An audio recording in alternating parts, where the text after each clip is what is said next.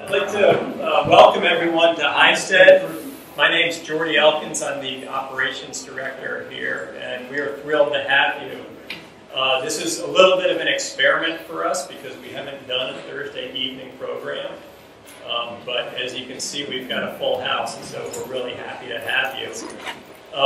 When the town of Reading announced that they were celebrating the sesquicentennial, which I can't say that word enough, but the 250th anniversary of Reading, they asked all of the organizations in town to participate in some way that aligns with your mission, not go and develop a whole new program, but find a way that really fits in with what you do naturally. And so, obviously, Highstead, for those of you who haven't been here, we are a woodland conservation and research nonprofit.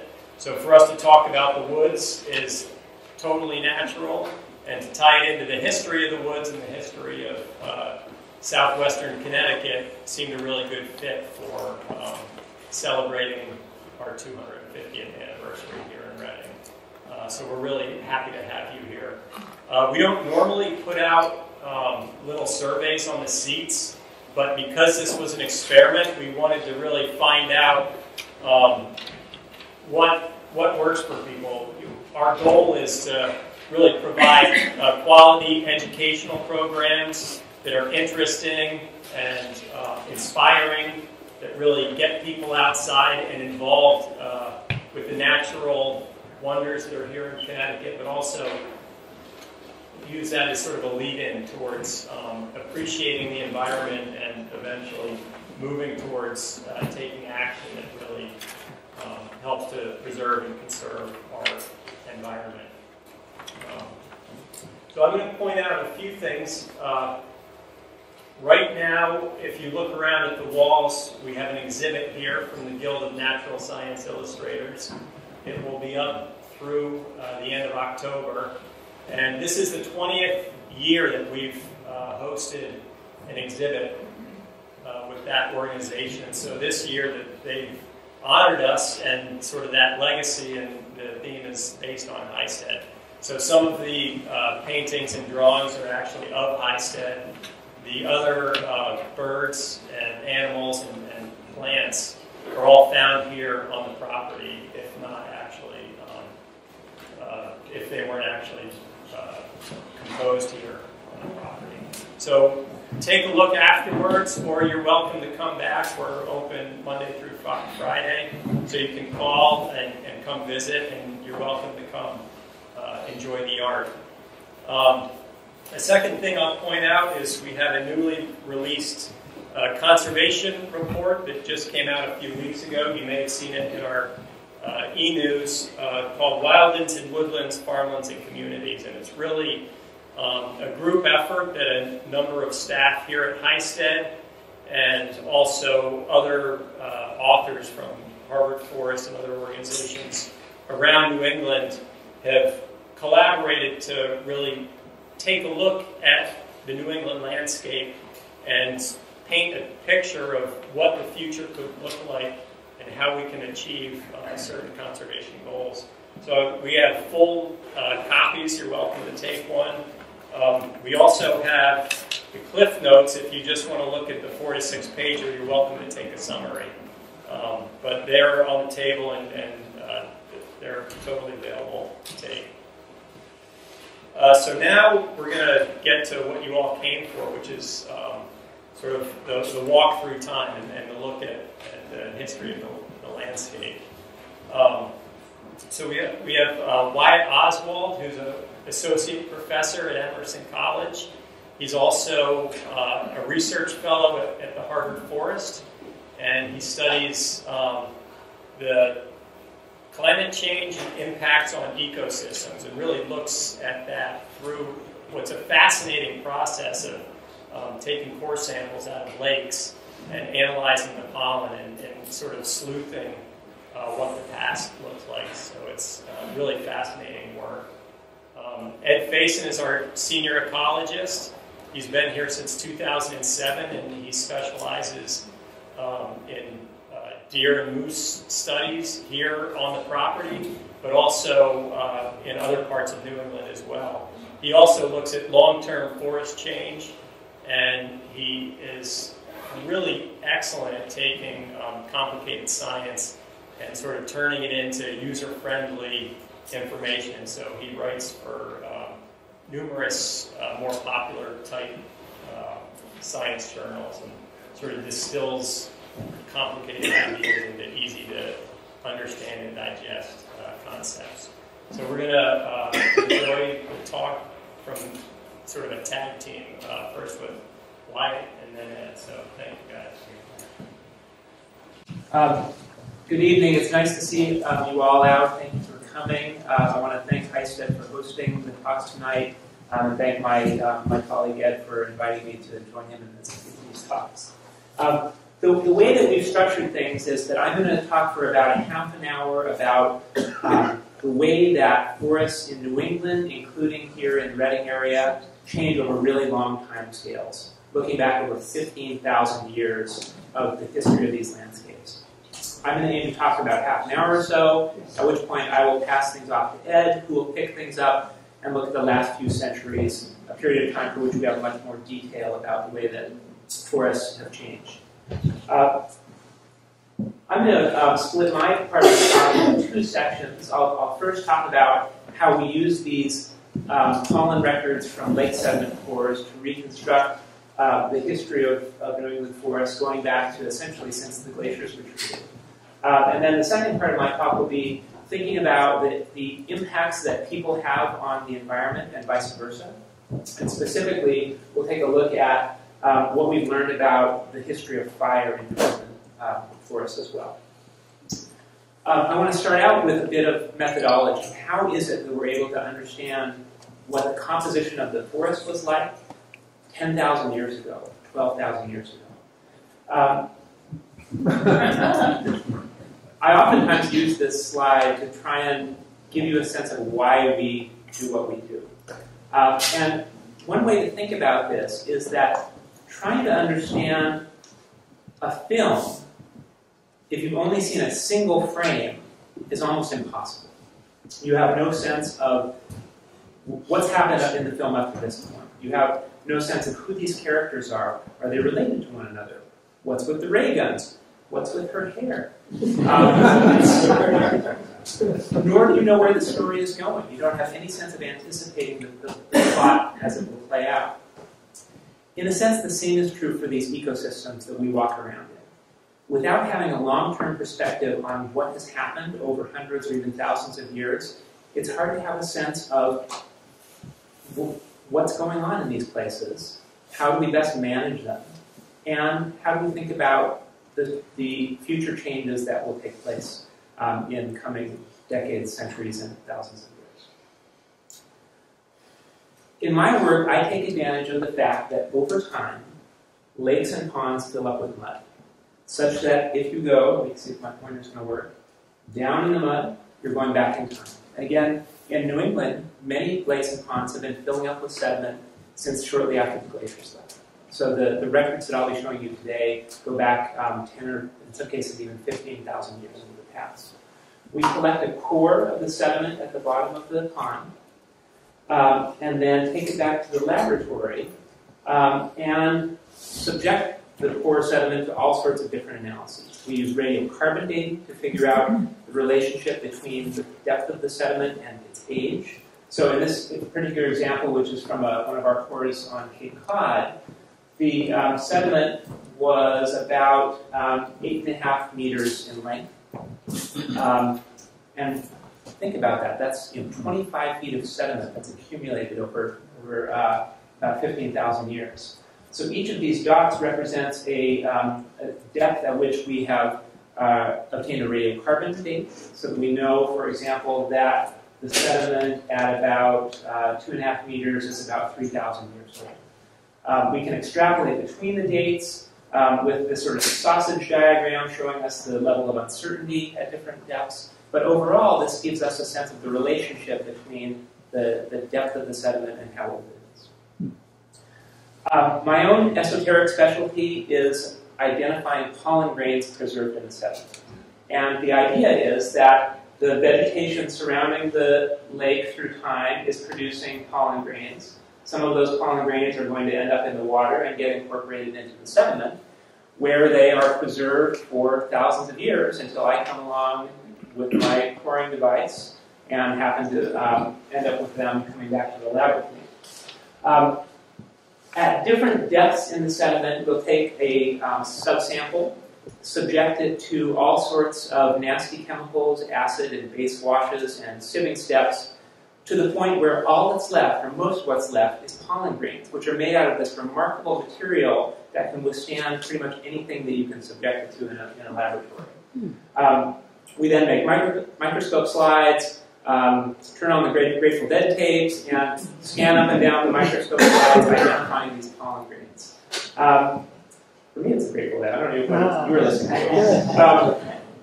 Based on the size and shape and ornamentation of the pollen grains, we can identify them sometimes to the family level, sometimes to the genus level, and if we're truly fortunate, sometimes to the species level. I won't show off and identify all of these for you, but let me just give you a sense of the kind of things we look for. This one that looks kind of like a Mickey Mouse head. This is from pine. This one that has a single pore, that's a grass pollen grain. This one is hemlock that has a big fringe around the outside, and so on. So after doing this for a few years, you get to know a few dozen, or maybe even more, different types of plants through their pollen grains.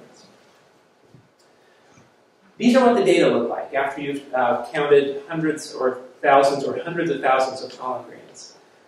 Typically, at a given depth, you will count a few hundred pollen grains as a subsample.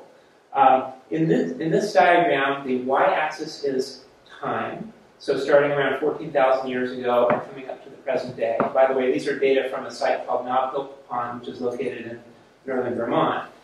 In this case, the x-axis is the relative abundance of spruce pollen. So in other words, say I counted 300 pollen grains at this particular level. If,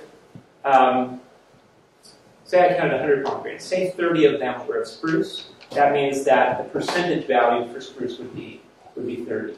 So this gives you a sense of how spruce has come and gone in the forest surrounding this particular place through time. Of course, we identify other species as well, and here I've added to the plot the pollen percentages of pine, birch, beech, and hemlock. This is the typical sequence that you see in northern New England: spruce forest, followed by white pine. As you'll see in a minute, this is followed by pine, especially white pine. You see hemlock and birch coming in around 9,000 or 8,000 years ago, followed shortly thereafter by beech. These analyses have been carried out now at dozens of sites across New England by the lab that I work in and by other labs at other colleges and universities, such that we can look not only at data from a single site, but we can look at data from lots of sites to try and understand how things are changing both through time and across space. So as an example, here is something of a transect of sites going from northern Vermont to north central Massachusetts, close to the Harvard Forest, south central Massachusetts, and trying to make Cape Cod. In each of these cases, I'm showing you the changes in the abundance of hemlock pollen through time. If you sort of squint your eyes, you see that there are both similarities, in that hemlock shows up at about the same time in all of these records, around 10,000 years ago. It's relatively high for a while. It experiences a abrupt decline, is low in abundance for a couple of thousand years, and then has been fairly abundant over the last 2,000 or 3,000 years. There are also some subtle differences between these sites, which we're also interested in. I'm not going to say more about the hemlock decline now, although it's one of the things that I've spent most of my time studying over the last 10 or 15 years. But we may come back to that eventually, as it's a really interesting topic. This is the data set that we've put together over the last decade. So each of these dots represents a location where a lake sediment core has been collected and analyzed for pollen, charcoal, and other ways of reconstructing past climate. So I'm going to show you a handful of slides now in which we have synthesized the pollen data in a map form, so you can visualize the way that the abundance of different species changes through time and across space. So I'm going to show you a series of these slides which show these little bubble maps. And this one is for spruce. Each of the dots, is one of these sites where we've collected and analyzed the lake sediment core. And then the relative size of the dot tells you the pollen percentage value. So in other words, large dots mean that spruce was more abundant at that place at that time.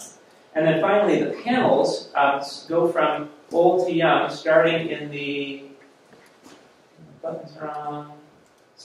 upper left at 14,000 years ago, and going through time from your left to your right and from top to bottom, bringing us up into modern at the lower right. So for spruce, its heyday was during what we refer to as the late glacial period. This is between 14 and 12,000 years ago. Climate is still relatively cold, and this is something like the boreal forest that you would find if you were to go 1,000, 1,500 miles north into Canada. Spruce, as I mentioned before, is replaced around 10 or 11,000 years ago by white pine.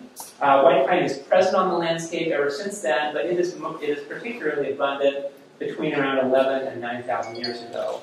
I'll also point out that modern day values are relatively high, primarily because white pine thrived after the abandonment of farm fields in the middle of the 19th century. And I'll flip through a few more of these quickly just to give you a sense of the different patterns that different species have during the post-glacial period. So this is oak. There wasn't much oak prior to about 11,000 years ago, but it has done very well since then until the present day, especially in southern parts of New England. This is hemlock. Again, hemlock comes in around 10,000 years ago.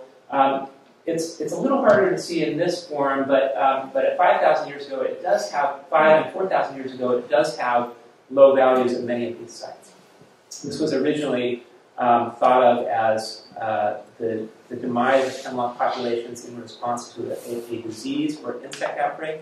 At this point, we have fairly compelling evidence suggesting that it was actually climate that caused these changes in hemlock abundance through time. This is beech. Beech comes in, depending on where you are in southern New England, around 9,000 or 8,000 years ago. This is hickory. Hickory is late to the game. And one of the most interesting things about this sort of visualization of the data is that species that we think of as co-occurring haven't always done so. So hickory oak is a common combination of species that you see together. Hemlock and beech oftentimes co-occur today. But as you look back over 10,000 years or so, you find that isn't necessarily always the case. So two take-home messages from this sort of quick tour of the forest history of New England over the last 15,000 years. If you do the math and figure out how quickly these species are coming back to New England from the refugium that they spent the last glacial period in the southeastern United States, they're moving pretty quickly. So the rates of migration are fast and faster than we would actually expect just based on the modern day seed dispersal biology of these species. If you just go out and measure how far seeds are dispersed from year to year to year, you don't actually get these rates of migration. So it suggests that long-distance, occasional dispersal events end up being really important. And then secondly, this point that I was just making, species respond individualistically. We oftentimes talk about forest communities or forest assemblages or assemblages of different tree or plant species. But when you look back in time, what you find is that these groups of species that are sort of familiar to us are actually pretty ephemeral, and that that species combine themselves in different ways under different environmental circumstances. And that's certainly to be the case going forward as well. I want to segue now to the second part of my part of the talk, which is to think about human-environment interactions. That is the way that humans have affected ecosystems over these same time scales, as well as the way that humans have responded to environmental change. There are lots of ways in which Native Americans would have had impacts on ecosystems, from hunting to taking advantage of coastal resources, growing maize, promoting mass species like oak and beech, which produce nuts, which would have provided a food source, and burning as well. I want to use as something of a framework for thinking about this a couple of quotes that come from a fascinating article by Abrams and Nowacki, which was published almost 10 years ago. And I'll read this quote for you, which has to do with indigenous agriculture. During the latter part of the Holocene is the last 10 or 11,000 years, Native Americans planted a wide variety of crop species in well-managed agricultural fields adjacent to their villages. And one piece of evidence is this image shown in the lower right here, which is a map of what would become Plymouth Plantation made by the Champlain expedition in the 1600s. If this is accurate, this colors the way that we think about modern-day conservation. That is, if Native Americans were actively farming and creating open land habitats, that may be something that we want to use as a restoration target. So one thing we can do to sort of test that hypothesis is bring these paleoecological data to bear on understanding this, as well as archaeological data. And so this is an archaeological data set that I'm going to use in a handful of slides. So let me take the time now to explain this. In this case, the x-axis is time, going from 10,000 years ago to the present day. The y-axis is essentially an index of human population size, Native American population size. This is reconstructed. This is the work of a researcher named Sam Munoz, which was published in 2010. And the group that he was working in uses radiocarbon dates on archaeological materials to essentially come up with an estimate of the relative abundance of Native Americans in the northeastern region. So keep in mind that this is a regional scale data set and that it's based on a particular type of measurement. But what I want to draw your attention to is that when you reconstruct human population in this way, there are a couple of clear peaks. This one, between about 5,000 and 4,000 years ago, is referred to by archaeologists as the late Archaic period. And then there's one centered on about 1,000 years ago, which is referred to as late woodland. So the hypothesis would be that if these are two periods of time when human populations are high, then pollen evidence of either crop species or other indicators of open land agricultural environments would also be high at those times. Are you ready for the big reveal? Okay, so here's one example. This is a data set from a place called Blood Pond, which is in south central Massachusetts. And it doesn't look at all like what you would expect if Native Americans were having sort of a heavy-handed impact on the environment through agricultural activities. So I'm showing you in this upper panel the relative abundance of ragweed pollen. So this is the same ragweed that may give you hay fever in the summer and fall. Ragweed is a common weedy species on the edges of fields and that sort of thing. And you can see that it clearly increases in abundance at the time of European settlement. So if you go back 1,000 years to when late woodland populations were high, no peak. If you go back 4,000 or 5,000 years ago to late Archaic time, no peak. There's only a peak at about 8,000 to 10,000 years ago, which, as I'll talk about momentarily, is a period of dry climate.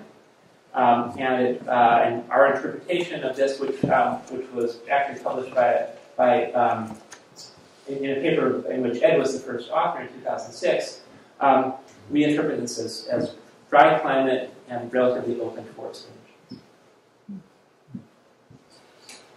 This is consistent with other types of archaeological data. This is a figure that comes from a book written, published this year by David Foster, who's one of our collaborators at the Harvard Forest. This is a terrific book called The Meaning of Land and Sea, which is about essentially the history of forests and human activities on Martha's Vineyard. So these are these are data from a sort of survey of archaeological data from across the coastal region. And just to orient you on this sort of funny map, it goes from Cape Cod across the coastline. This is Long Island Sound. This is Long Island. Archaeological records were sort of investigated in a way to try and figure out what sort of human activities were happening at different sites at different times, and were categorized into broad groups. So there was lots of hunting at lots of different sites, and this is by the way during late woodland time, so about 1,000 years ago. There was lots of fishing and shellfish use. There's evidence of plant gathering, but there's very little archaeological evidence of horticultural activities. So again, that's consistent with what these lake sediment pollen data are showing us as well. What about fire? Another quote from this Abrams and Nowak article. Indians regularly use broadcast burning to clear forest undergrowth, prepare croplands, facilitate travel, reduce vermin and weeds, increase mass production, and improve hunting opportunities by stimulating forage and driving or encircling game. So in this case, we take advantage of another piece of evidence that shows up in these lake sediment cores. When fires burn, they produce charcoal, and some of those little bits of charcoal end up being deposited into lake sediments, where again we come along, core the ponds, and can sieve these bits of charcoal out of the sediments. This is a summary of these charcoal data from 15 sites across southern New England where we've done these types of analyses. The x-axis in this case is time again, going from 12,000 years ago to the present day. The y-axis is sort of a standardized index of how much charcoal is in these cores at these different points in time. And again, this is an average value. What you see is that it's highly variable through time. The highest values come after European settlement. The next highest values come between about 10 and 8,000 years ago. We've started to make sense of this messy data set by thinking about what fire is responding to. And the first thing that comes to mind is climate. And so we are able to reconstruct moisture availability by essentially reconstructing changes in lake level through time. And I won't get into the methodology of that, but we can basically use evidence from lake sediment cores to determine when lakes were relatively full and when they were relatively shallow through time. So this blue line is a regional summary of moisture deficit. So in other words, relatively high values mean that ponds are relatively shallow, and in turn, climate is relatively dry. And so it makes good sense that as climate gets moister, as you go from about 10 to 8,000 years ago, that there would be more burning on the landscape. Drier conditions dries out the vegetation, makes it prone to fire. And just as a quick point that I'll come back to later on, interestingly, we're in the wettest part of the last 12,000 years right now. There's been progressive moistening starting at about 10,000 years ago. Now, hopefully you're asking yourself, okay, Wyatt, what about between 10 and 12,000 years ago? It's plenty dry. Where's your fire? Well, fires need something to burn. It can't just be dry. You've got to have some biomass out there on the landscape to burn. So this is the average pollen percentage of oak at these same 15 sites through time. And isn't it interesting how the upslope of oak tracks the increase in fire that you see between 12 and 10,000 years ago? So we've just recently started to really understand this in a way that you need both the right type of climate and you need the right type of fuel on the landscape to burn in order to produce the charcoal that shows up in these lake sediment. Now, again, how does this compare with people? If humans are doing a lot of broadcast burning to facilitate travel, encourage mass species, create agricultural fields, you would expect that there would be a lot of charcoal during late Archaic and late woodland times. There's a small hint of something here, but during late woodland time, which has the highest reconstructed values for Native American populations, there's simply no peaking charcoal, which is really quite interesting. However, the patterns are highly variable across sites. And I want to bring this home to you all by looking at some data that come from here in Reading. So about 10 years ago, a group of us from the Harvard Forest collected a sediment core from Umpqua Pond, which some of you may be familiar with. It showed me on a map, or reminded me on a map this afternoon that it's about 3 or 4 miles due west of it. I've added to that last slide the chartful data from Umpqua Pond. And very interestingly, at the time of high regional Native American populations, you see the second highest values of charcoal at Umpqua Pond. Also interestingly is that during late woodland time, you see a very clear pronounced peak in charcoal in the sediments of Umpqua Pond. You also see very high values here after European settlement. So I think the story, as we've understood it so far, is that fire at the scale of thousands of years is going to be controlled by climate as well as by fuel availability. But it is highly variable across space and through time. And at some scales, human activities appear to be important, as evidenced by this record from Umpqua Pond. I'm going to take a couple slides to transition now to Ed's part of the talk by looking at some of the other data from Umpqua Pond. In this case, I've switched the axes so that time is on the y-axis, and in this case, the x-axis is the relative abundance of oak pollen. So oak has always been abundant, but was especially so between about 9 and 4,000 years ago, at which point oak declines in abundance and is replaced to some extent by what we think of as more moisture-requiring species, like beech, birch, and chestnut.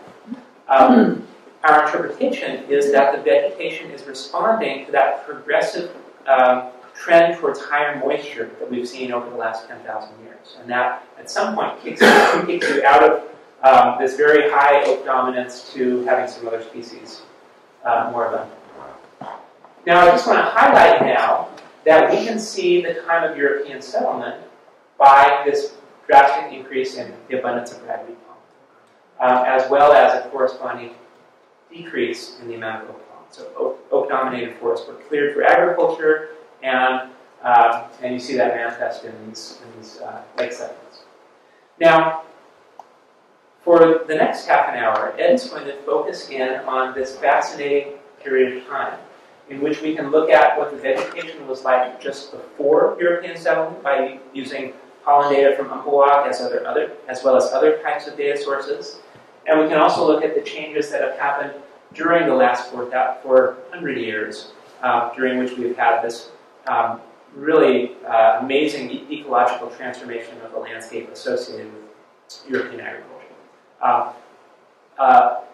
So I'll turn things over to Ed. We'll have question time for both of us at the end. Thanks.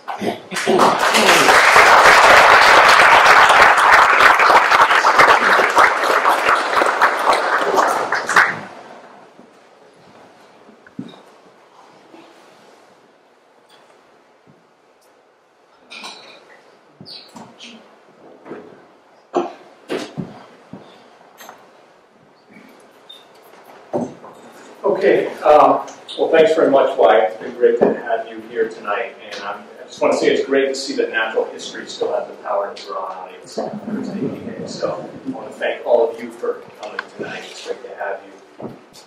So as Wyatt said, I'm going to take the baton now and focus in on the most recent 400 years to the present day. And as he also mentioned, take advantage of some additional data sources and lines of evidence that become available to us during the historical period to tell this story.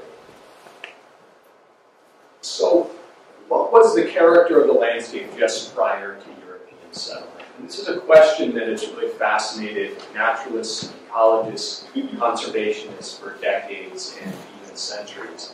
And indeed, it's this time period is frequently used as an ecological baseline to inform land management and ecological restoration projects. And many of the questions about the landscape involved the extent to which it was open or forested at the time of settlement, as Wyatt referred to as well. And the extent to which Native American activity, agriculture, fire, tree removal for fuel wood, was altering the landscape. And so, as Wyatt discussed, were the impacts dramatic in altering the landscape, as pictured here with extensive openings in agricultural fields? Were they more subtle or even largely invisible in a wooded landscape as pictured here? And like many ecological questions, the answer likely depends on the scale at which you're examining it, as Wyatt mentioned, and the particular location. We know that Native Americans were in Redding. Unfortunately, we don't have very good information on how many Native Americans were here. So, people aren't the only animal that capable of altering the landscape in dramatic ways. So another source of chronic disturbance is this animal here, the beaver. And prior to European settlement, there were an estimated several hundred million beaver in North America. And beaver, as we all know, dam streams to create ponds, which provide habitat for them, protection from predators, and an additional food source. And eventually they deplete their food source around these ponds. And the dam fails, the pond drains, and in its place forms this wet meadow full of grasses and sedges. And these meadows can persist on the landscape for 70 years or even longer. And so you get a sense of, just looking at the southwestern Connecticut waterways, the potential for this animal to have a dramatic effect on forest openings. One source of evidence for reconstructing the pre-settlement landscape are first-hand accounts by the earliest settlers. And these, of course, can be quite powerful because these are people that were actually there looking at these lands. And, in this case, these two quotes really reveal the importance of spatial scale. If we look at the lower quote, the author talks about extensive openings along waterways. But in the upper quote, the same author from the same time period is talking about the overarching dominance of forest in the landscape. So taken in isolation, either of these quotes could be misleading about the landscape as a whole. I just want to mention a few additional caveats about using these accounts. It's really difficult to know how representative the observations of these authors are in the broader landscape, or for a particular location like Redding. If we're talking about the New Netherlands, what is that? That's a big area. What does that say about Redding in particular? We don't really know. And we don't know whether an observation from 1649 in this case, how representative that is of 1600 before widespread European arrival and the arrival of European diseases and their impacts. So the sediment record, as Wyatt introduced, can be helpful in interpreting the structure of the landscape in a particular location. So pollen records, and fortunately I don't have to go into how they work because Wyatt did such a great job of already introducing that, but they roughly reveal the extent of openness of the landscape by the percentage of herb pollen. And so, as Wyatt mentioned, most of southern New England at 1600 AD, most of the records, I should note these categories. So less than or equal to 10% herb pollen is really representative of a forest landscape. 10 to 20% is generally reflective of a mix of forest and open vegetation, and then greater than 20% is this grassland meadow category. And most of the southern New England records 400 years ago fall into this forest category. And as does Umpqua Pond here in Redding for most of the past 10,000 years. But interestingly, at 400 BP, Umpqua Pond, and Wyatt showed that figure with the increased fire, jumps up into the sort of lower end of this mix of forest and vegetation category, just at the lower end. And interestingly, much of the herb pollen in this 11% or so is sedge pollen, which, sedges often grow in wet meadows. And so this could be an indication of beaver activity. It could be an indication of Native American fire. But despite the relatively more open conditions in Reading at 1600 AD, the dominant vegetation would still have been forest. And the forest would probably have looked quite different to us, however. As this quote suggests, many of the trees would have been very large and very old, maybe on the order of 200 to 400 years or older. And the forms of the trees might have looked like this picture from this ancient oak forest, with large trunks, very small crowns with a few thick twisting branches, almost reminiscent of a celery stalk. In sharp contrast to the smaller trunks and bigger crowns that are typical of the forests that we see today. Now, another way the forests may have differed from what we're familiar with today is in the number of trees and the more open structure and the grassy understories as depicted in these quotes. I had to remind myself that, eastern New Jersey, it sounds far away, but it's only about 30 miles from Reading. So these are not too far away. And this openness, and I should note that, if you're wondering what this really means, what the reference for that number of trees, today there are about 120 trees per acre on average in eastern New Jersey. So we're talking about 5 to 10 fold difference. So this openness of the forest would likely have been aided by periodic fire, which results in many of the attributes that these early settlers discuss right here. And what we know from Umpqua Pond, as Wyatt mentioned, is that fire was relatively high 400 years ago, about 20 times higher than it was today from the sediments today, from the Umpqua Pond sediment record. So fire was likely a relatively important influence on the landscape. And consistent with an open forest structure described by the early settlers in the last slide are relatively high levels of this fern, bracken fern, at 1600 AD, compared to essentially absent today. And bracken fern is often an indicator of recently burned woods and relatively open and thinly shaded woodlands. And open woodlands and fire could also have been influenced by climate.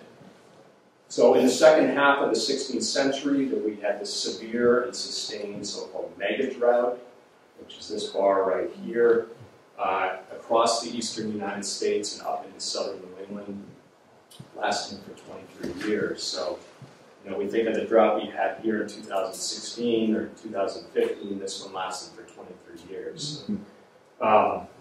Droughts tend to kill the largest and tallest trees. They create canopy gaps. They dry out the forest understories.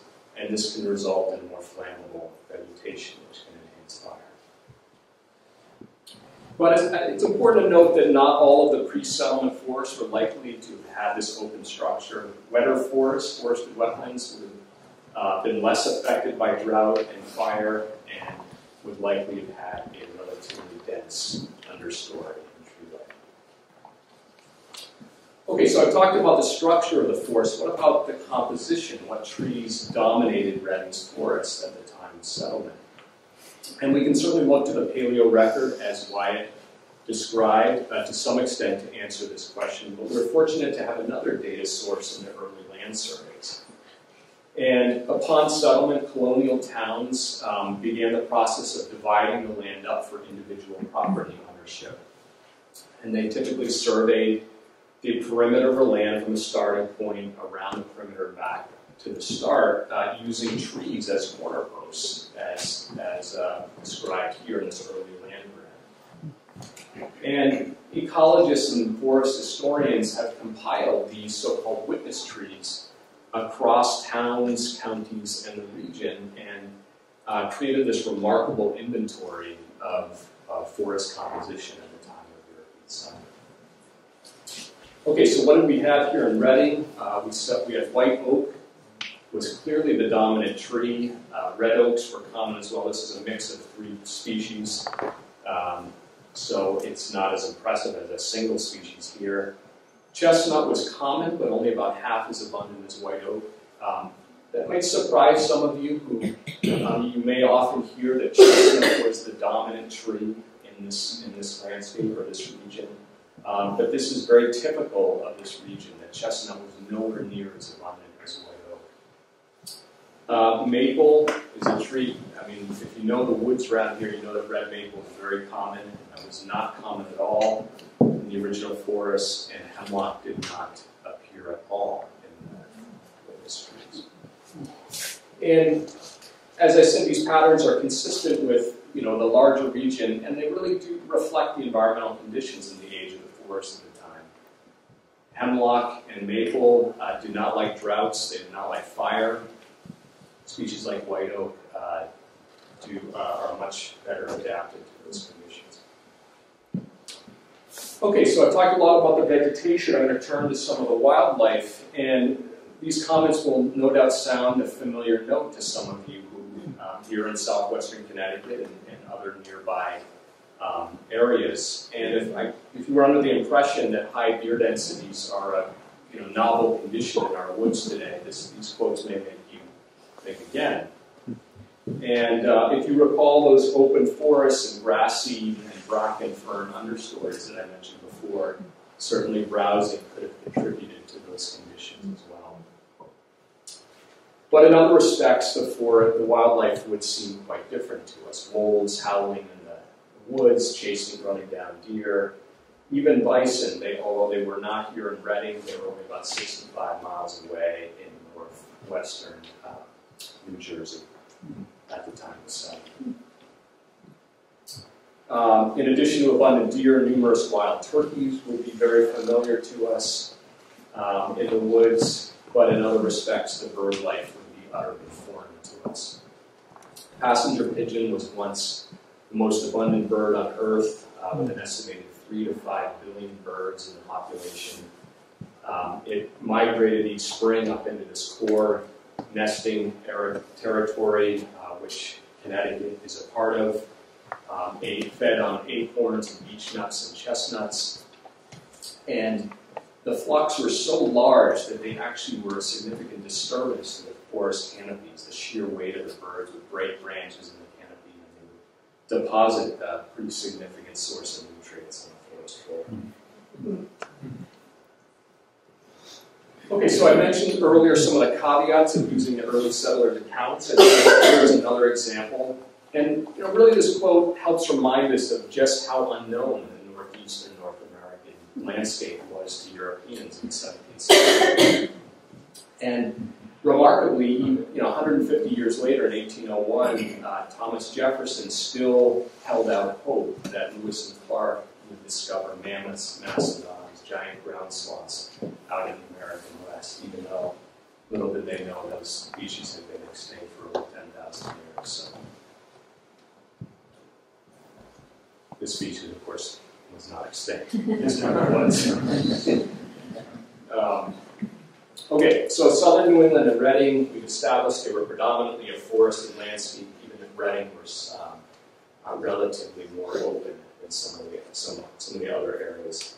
And when they first arrived, early settlers began the process of clearing the forest. Now, in some cases, they were able to take advantage of open fields cleared by the Native Americans along the coast. But as they moved inland, the process of forest clearance really began in earnest. And you can see that by 1870, Reading was only 32% forested. And these pictures are from the Harvard Forest Dioramas. If you haven't seen them up in Petersham, Mass., I highly recommend it to get a sense of forest history over time. But this picture here really, gives you a sense. I mean, it looks more like a grassland from the American West than it does an eastern deciduous forest landscape. And if we return to our graph, just to convince us that the percentage of herb pollen in the paleo and the sediment record actually works in terms of these different categories, we see that now Umpqua Pond is 36% herb pollen in the mid-19th century, and is indeed well into this grassland and meadow canopy. And as the forests were cleared, there were dramatic effects on many forest animals, as you can see here, and a number of which remain extirpated today, including the wolf and the mountain lion, and one which remains globally extinct, the passenger pigeon, which was probably the most tragic loss associated with European settlement. And of course, this was more than just a habitat loss issue. This was also an unrestricted hunting issue, which led to the demise of these animals.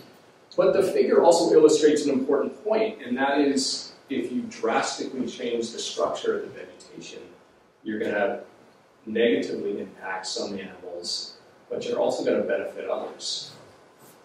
And this is a bobolink.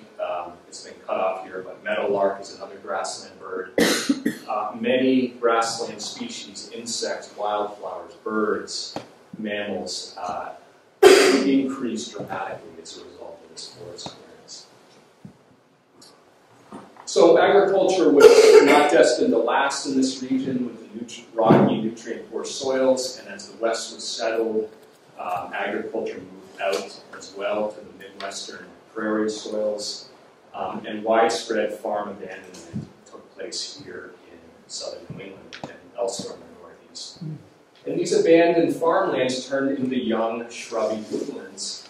And what happened is you had this creation of an anomalously large amount of young forest habitat. This was not, most of the habitat in this landscape was older forests. And what this did is it created habitat for a whole new suite of species that specialized in shrubby habitat. The New England cottontail, a rabbit species that's endemic to New England, found only in New England. It's also endangered. And it also caused a few other species, such as the golden-winged and blue-winged warblers, to migrate into southern New England. These were not historically native, but they specialized in this habitat. And when all of these old fields and young scrubby woodlands happened, these animals came and took advantage of it.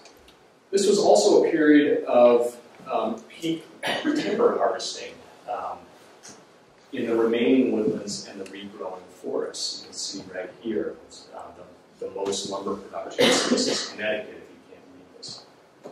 And it was also a peak in fire. Charcoal pieces at 1900 were 6 times more abundant than pre-settlement times and over 100 times more abundant today in the sediments of Umpqua Pond. So, in short, the landscape was really getting hammered at this time by both logging and fires, and this statistic is not surprising given the sheer level of disturbance. But, like the animals that respond to these changes in habitat, there are always going to be some species that benefit from any type of disturbance regime, no matter how intensive it is. In this case, American chestnut, a tremendous sprouter at the base. It sprouts better than any other hardwood when it's cut. And this tree went from a common species in the early colonial period to the most dominant tree in Connecticut by far, and this was a direct result of all the intensive logging.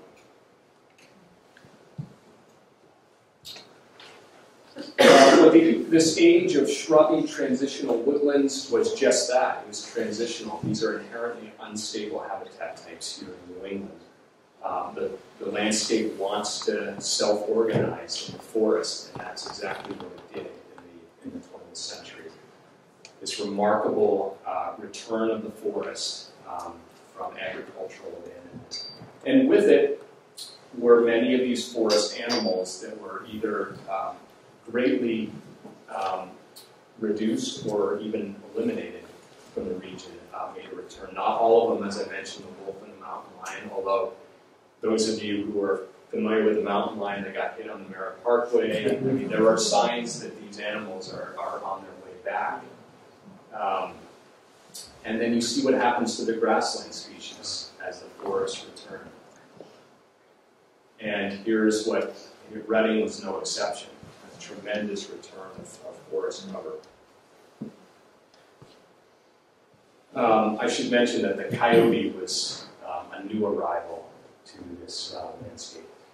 And there were other new arrivals, and as the farms were being abandoned, our ancestors brought over us a host of ornamental shrubs to plant in their gardens and hedgerows from Eurasia.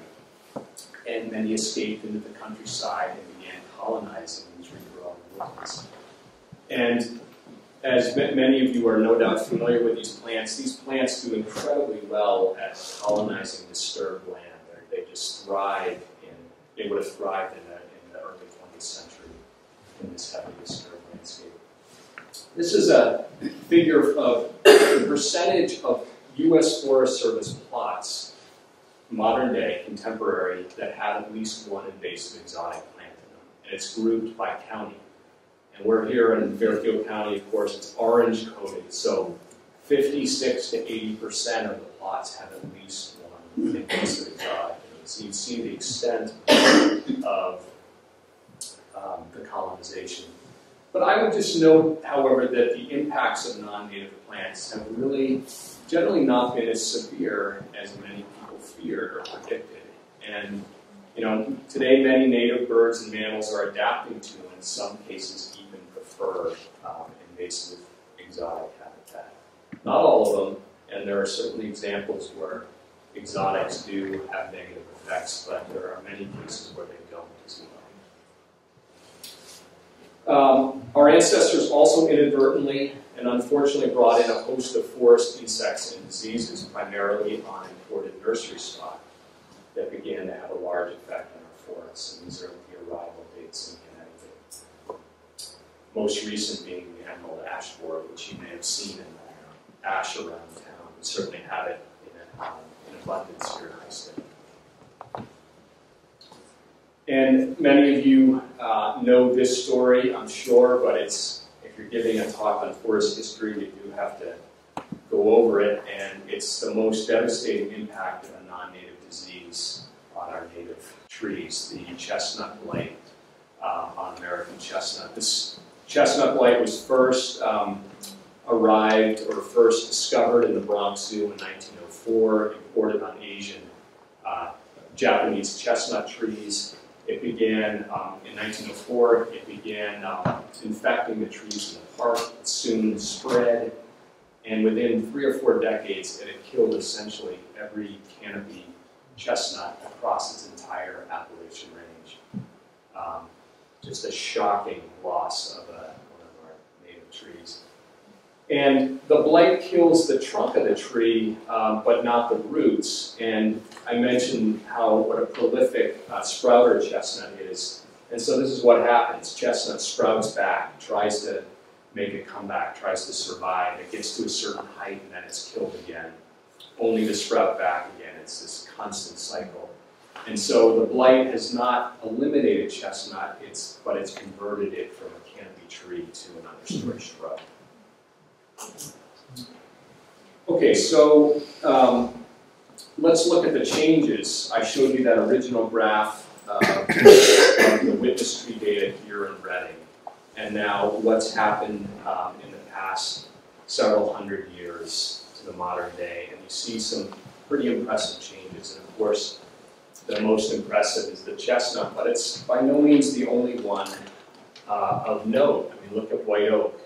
Declined by 5-fold. Red maple, but most of this is red maple, 8-fold increase. It's essentially replaced white oak as the dominant tree. Birch increased by 4-fold.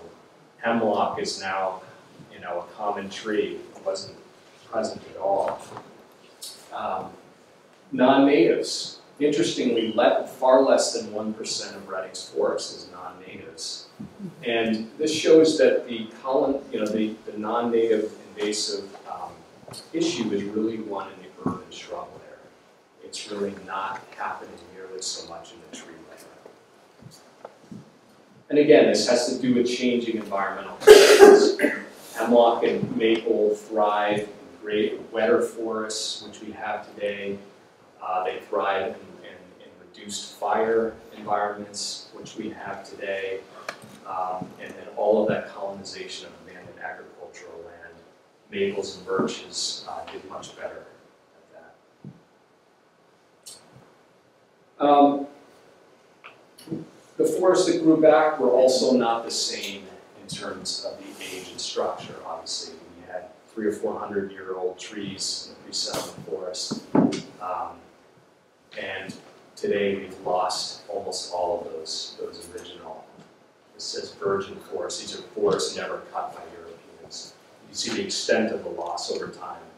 To the early 20th century, where essentially no remaining old-growth forests were left in the region. Today, there's an estimated 0.04% old growth in Massachusetts. In Connecticut, these two stands are notable as survivors into the 20th century. This Colebrook stand was 300 acres of old growth. Picture is from 1912, and it was also logged in 1912, tragically. This was a really impressive forest. This is Cathedral Pines in Cornwall. Many of you probably know what happened to that. It was blown down by a tornado in 1989. Most of it's gone. There's a small remnant patch of it that you can still visit. Other changes to the forest have been more subtle, and this is some work by Richard Premack at Boston University, working in the Concord, Massachusetts landscape, and he and his colleagues looked at the first flowering date of a bunch of woodland wildflowers in Walden Pond, around Walden Pond, and then compared it to what Thoreau recorded in his journals in the 1850s of the same plants. And what they found is a 10-day earlier flowering time on average today than back in the 1850s. Mm-hmm. And this, of course, I shouldn't say of course, but it is associated with a dramatic rise in temperature in the Boston area and across much of the region and elsewhere. And it probably has to do with increased growing season, leading to those earlier flowering times. Okay, so approaching the end of my talk, but this brings us to the most recent land use period of this story, and the age of reforestation that I referred to is now ended in the late 20th century. We've now entered this second deforestation, and it's often labeled as a hard deforestation because forests are being converted to parking lots and roads and buildings as opposed to agricultural fields, meaning that the conversion is sadly more permanent than it was before. You can see the erosion of forests is happening here in Reading, as well as across New England. And this map shows forest fragmentation in Reading. The light green are recent fragmentation of forests over the past 20 years or so. And fragmentation has a really dramatic effect on a lot of forest animals, most notably songbirds, like the wood thrush, a globally vulnerable species, does a lot less well in these small forest patches. And this is because its nest gets, there are many more predators that can attack its nest, and there are also nest parasitizers, cowbirds, which lay their eggs in these birds' nests in these smaller forest blocks. And a pretty shocking number of turtle species in southern New England are globally threatened with extinction. And this is very much a fragmentation effect. We know these animals are very slow dispersers. When they try to cross roads, they get hit by cars. People also collect them when they get out in the open as pets, and this has a big effect. Okay, so I'm going to conclude here with just a few points that try to tie together both talks. And first, I just want to say that ecological change has really been constant over the past 12, 15,000 years, and will continue to be an inescapable part of our forests in the future. So at some level, as stewards of the forest, we need to embrace that change. Second, that nature is often more resilient than we think. Wyatt talked about this dramatic decline of hemlock, 5,400 BB, but hemlock did eventually recover. So species do recover. We had a forest dramatic forest loss, and we also had a forest recovery and a recovery of many species. But there are limits to this resilience, as we know from the passenger pigeon, and because of this second deforestation. And fortunately, we have groups across New England that are interested in coming together in an effort to protect the region's remaining forests, with a bold goal of tripling the pace of land conservation in the coming decades. And we certainly hope that this goal is realized as we move forward. So that's all I have, and thank you very much.